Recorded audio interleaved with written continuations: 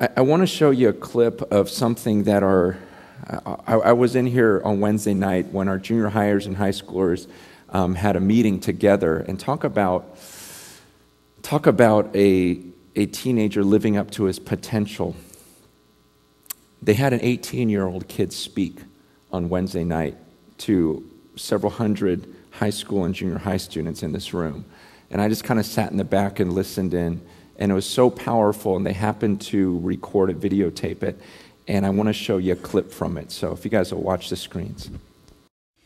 This is almost 8 weeks ago. I go up to Stanford Hospital, get the bone marrow, the pop, whatever, results come back. Fourth time, the doctors have had to tell my parents, your son has leukemia again, for a fourth time. I know, I feel like I should be in Ripley's, believe it or not. It's crazy. A few days later, the doctors had asked us to come back up to go over what options that I had. I'm 18 now, so I can, it's up to me, and my parents can't change that. So the oncologist comes in and basically for a 5-minute talk, he says, there's nothing that we can do for you. We can give you chemotherapy, we can do some treatment, but inevitably it will not work. No third bone marrow, no more chemotherapy, nothing is going to work. There's no pill, there's no nothing. So I asked him, with nothing, how long do you give me?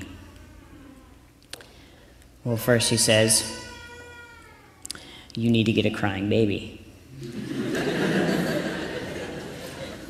I didn't believe that either. He says, it's your own individual blood. Everyone's blood is different. It reacts differently.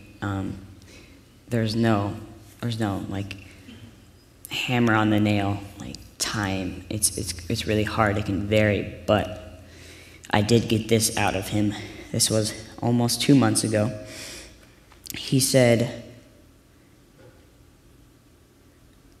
maybe 3 months, plus or minus.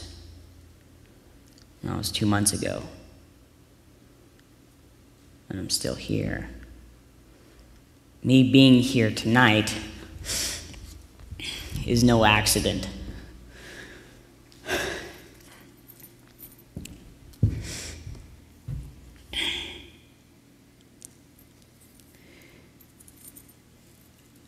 I'm dying of a disease.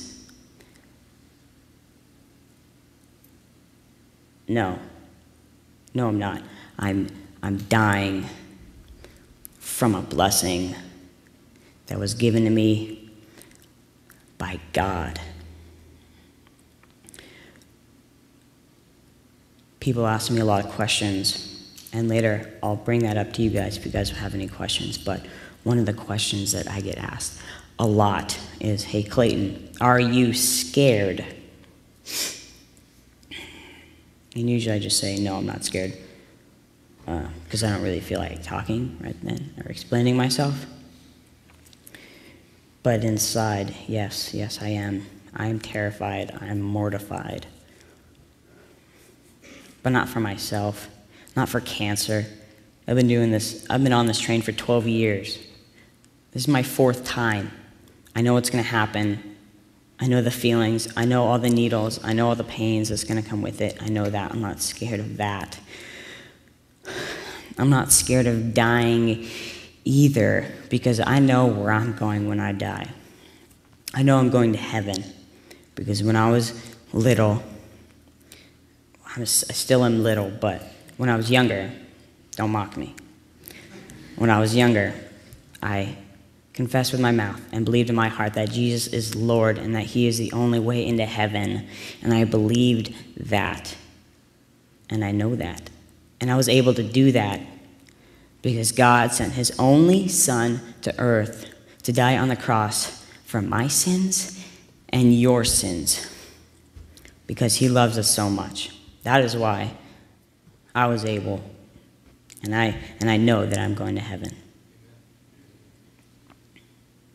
So I'm not scared for where I'm going when I die. I'm scared for everyone else. I'm scared for all the people who don't know where they're going when they die. I'm scared for the people that might think they know where they're going when they die. I'm scared for all the people who are distracted by this world that is controlled by Satan, especially for you guys, because you're in America, and this is Satan's country. I'm scared for everyone that's distracted by friends, by iPods, by video games, by movies, by having a roof over your head, by feeling secure, or by feeling comfort, or by having $20 in your pocket. See, I'm dying, so it's not hard for me to live every day like it's going to be your last, because tonight I easily can go into a coma and never wake up from it. It's not hard for me to be thankful for life when I know that tomorrow I might not have it. And it's not hard for me to be thankful for my friends, because I know that I might not ever see them again very soon. Yes, I'm dying. But wait, here's the kicker.